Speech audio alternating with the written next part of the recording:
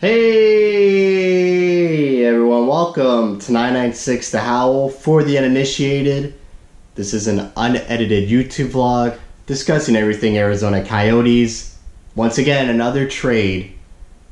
Chaika, I'm telling you guys, this Chaika does not sleep. Just something about him. Just continuing to retool, continuing to look at his roster, even through the summer. And another trade with the Chicago Blackhawks. Let's just jump right into this one. Marcus Kruger, short-lived tenure in Arizona with the Coyotes, traded with Eintwistle, Andrew Campbell, Maletta. Basically, two AHLers, Kruger, a 5th-round draft pick, and Marcus Eintwistle, who's still in the OHL, can't play in the AHL this upcoming season either. So he's a long-term prospect that the Coyotes had. I think they drafted him last draft in 2017 in Chicago. And yeah, so I'm going to break this down a little bit. This is my way of thinking. We basically traded Jordan Martinook and a 4th-round pick for 2/3 Vinnie Hinostroza, Jordan Oesterle, and Marian Hossa's contract dump.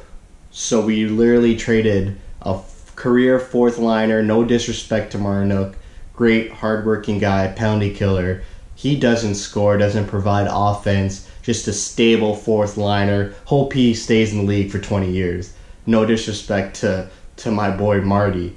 But we traded Martinook for 2/3 Hinostroza, Oesterle, and a contract dump. So that's pretty good. Great moves by Chaika. If you don't want to look at it like that, we traded Marcus Kruger, who was a 4th-line centerman, penalty killer, veteran, who's won 2 cups with Chicago, who found himself out of the lineup with the signing of Brad Richardson. I assumed the writing was on the wall that with the signing of Kruger, Richardson would be out. But basically, Chaika used that as a bargaining chip, a negotiation tactic to tell Richardson, hey, we got a backup plan if you don't sign. Richardson decides to sign for less money and then goes and trades that negotiation bargaining chip for even more players. So Chaika is he's playing some type of game. Some people would say 3D chess, 4D chess, maybe 6D checkers. We don't know yet. But what a trade. Vinnie Hinostroza, his first name is Vinnie, not Vincent. So that kind of shocked me. His first name is actually Vinnie, Vinnie. So Vinnie, 24 years old. We'll talk about that later. 24 years old. Offensively minded, shoots right-handedly, which apparently the Coyotes don't have much of. They don't have much right shot players. He had 7 goals, 18 assists, so 26 points in 50 games last season with Chicago. Similar numbers to Duclair, who put up 23 points in 56 games played. So he seems like another Duclair type player, fast, speedy, more of a two-way game than Duclair, and hopefully without the rumored attitude problems that apparently seems to follow Duclair around. So we get an offensively bottom 6 winger in Hinostroza. Jordan Oesterle is a defenseman, puck-moving defenseman, offensively minded, had 15 points, 5 goals last season.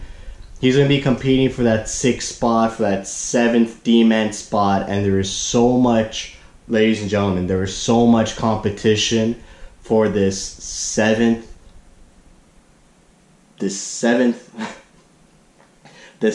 spot on this D-core. Oesterle was playing 20 minutes a game for the Blackhawks. I think he was on the second pairing with Connor Murphy.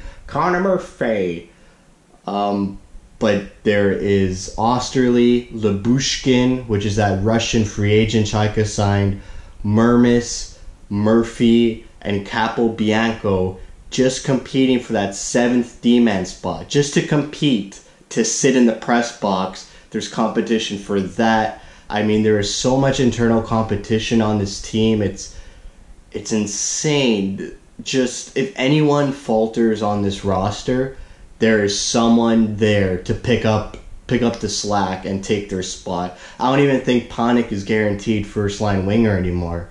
Just, if anyone has a bad week, it's over for them. Not over, but they'll get demoted quick. I mean, guys who are in a shaky spot would be Connaughton, Fisher, and Panik, to be honest. If Panik falters, Perlini's there, Grabner's there, even Hinostroza, 24 years old. These guys got potential. These guys are fast, young. They want to take the next step. I didn't mention Oesterle is also 26 years old. So if you look at the recent acquisitions Chicago has made, Galchenyuk, Oesterle, Hinostroza, Stepan is 28, so he's on the high end. But a lot of these guys are mid-20s, just ready to break out, and I think that's what Chicago wants. He wants players from like 22 years old to 30, where they've shown improvements and there's potential there for them to break out, and hopefully they break out on the Coyotes team, and they could help the young guys in Dvorak, Fisher, Perlini, and Strome. We don't have too many young, like really young guys anymore. Those guys that I mentioned plus Keller are young guys. I don't know what age Panik is. He might be 30. He's been in the league for a while, but like I said, he likes to get that middle 20 age, approaching 30, so they're stable NHL players who have room to grow. What else? People say the Hossa cap hit is going to hurt the Coyotes, which is false. It may only hurt them this season because they still have Boland's contract they got to pay off. So this year they have $10 million in cap space. Boland's contract's $5.8 million. Hossa's $5.2. So after this season, Boland comes off the books, and we'll have $15 million cap space entering next off season and the off seasons after that, pending that the cap space doesn't rise. So that's 15 base, and then free agents we have to sign, not many. This is Panik's last season. I doubt Chicago re-signs him. So that's another $2.8 million off. So that increases it to 17, almost 18 million cap space.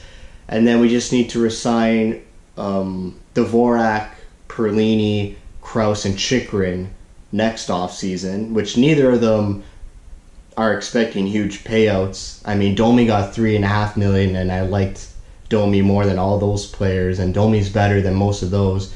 Chychrun might ask for more, but he's got a lot of injuries, so I don't know about that. But Dvorak, Perlini probably get around $3 million, if that. I think Dvorak might even get 2.5. Perlini, if he scores another 18 to 23 goals, could argue for $4 million. But no one's looking for a payday until the end of 2020, where Galchenyuk, Strome, and Keller will be free agents. Strome will probably get another 3.5 unless he explodes. Keller will probably get 5 to 6. Galchenyuk, if he fits well into the system, will get 6. And then after that, Hossa's contract's gone. So we have 3 more years of Hossa, 1 more year of Boland. Once Boland comes off, that frees up $5.8 million. No big free agents to sign aside from Keller, I would say. Keller, maybe Chychrun. So, I mean, Chaika knows this. He's looking in the future. He's like, hey, we can afford 2 more years of a $5 million cap hit. The Coyotes actually do not pay cash for Hossa other than $200,000 for 1 more year, I think, or 3 more years. Probably $200K for 3 more years. So doesn't really hurt the Coyotes much. Obviously, this prevents them from getting like a $10 million player, but I don't see any $10 million player available soon. Maybe Sagan, but Coyotes never really go for that 10 million plus elite player. Chaika, I think, wants to grow one as opposed to acquire one. But I don't think the cap hit hurts the Coyotes much. It's just an asset Chaika uses. he knew he wasn't going to spend any more money, so might as well use that cap space to get more assets. We traded Martinook for 2 offensively minded players and 2 third-round picks. I think that's brilliant. Anyone who says otherwise needs to look deep down into the trade mechanics and see what he actually did.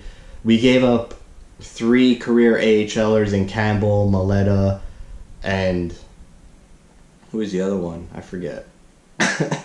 But there was 3 or 2 AHLers, and Eintwistle. Entwistle's the biggest question mark. But I really don't see Eintwistle being a top 6 guy. He was never going to be a top 6 guy. I just liked him because he was a Coyotes prospect. He was more noticeable than other prospects, but he was never going to be a top 6 guy. Just probably another Hinostroza. So, I mean, yeah, Chaika's a madman. I love the way he handles his assets. If he's not going to re-sign a player, he'll trade him for picks. He wasn't going to re-sign Martinook, so he goes and gets Kruger and a 3rd-round pick.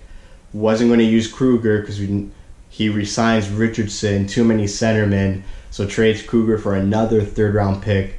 Then, like I said, you get a bottom 6 speedy young forward and a puck-moving, offensively-minded defenseman who's going to compete for that 7th or 6th D-man spot. So a lot of competition. I have no idea what these lines are going to look like. Absolutely no idea what these forward lines are going to look like. Defense is pretty set, pretty much the same as last year, with the 7th D-man being a question mark. But I have no idea who's playing wing, no idea who's playing center. So a lot of pondering, a lot of thinking and analyzing for the next 3 months. Yeah, that's it for me. Another trade. Chaika's a monster. More assets, more picks, more young players hoping to break out.